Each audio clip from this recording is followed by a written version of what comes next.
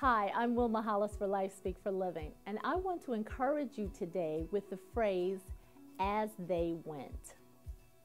Are you waiting for God, or is God waiting for you? In the book of Luke, chapter 17, there were 10 lepers who noticed that Jesus was afar off. So they shouted to him and said, "Jesus, Master, have mercy on us." They wanted to be cleansed. What Jesus didn't say is almost as important as what he did say. He didn't say, "Come over here and I'll pray a great prayer for you. You will feel a jolt and be healed." He didn't say that. He also didn't say, "Come and let me touch your forehead."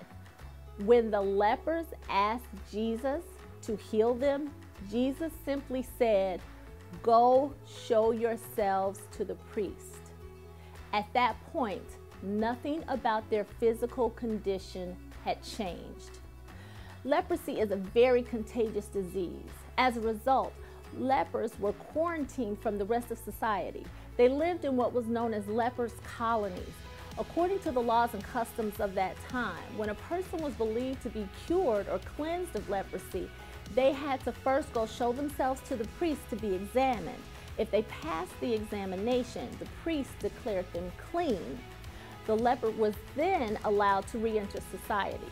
On the contrary, if a leper presented himself to the priest without evidence of healing, they could be put to death for exposing others to the disease. Now, if one of us had been one of those lepers and Jesus said, "Go show yourselves to the priest," we probably would have said, "Show ourselves to the priest? Like this?" Maybe we would have said, "What do you mean show ourselves to the priest? You haven't done anything yet."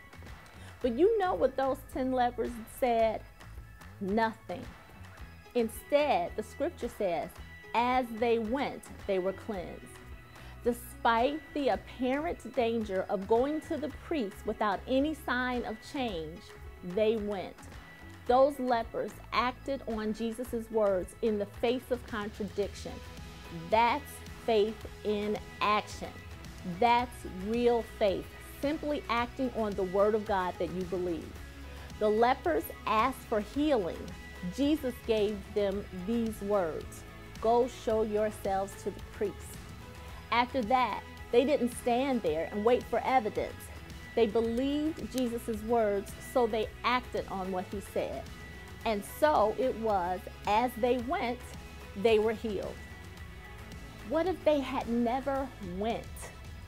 Basically, nothing would have changed for them. Would they have said, "Jesus' word doesn't work"? Would they have stopped believing him? What about you? Have you been waiting instead of waiting?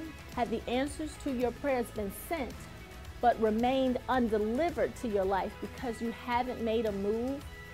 When your actions are consistent with the word of God that you believe, that's what I call winting. It's in the winting that prayers are answered. It's in the winting that your physical eyes begin to see the pictures your spirit has been painting for your future. It's in the winting that you provide an example of faith for others to follow. Is there something you've asked God to do? Is there some place you desire to reach in your life? Don't wait. Do what the lepers did. Start winting. For LifeSpeak for Living, I'm Wilma Hollis, encouraging you to LifeSpeak. Live in faith every day. Stay positive, encouraging, and kind. Thanks for watching.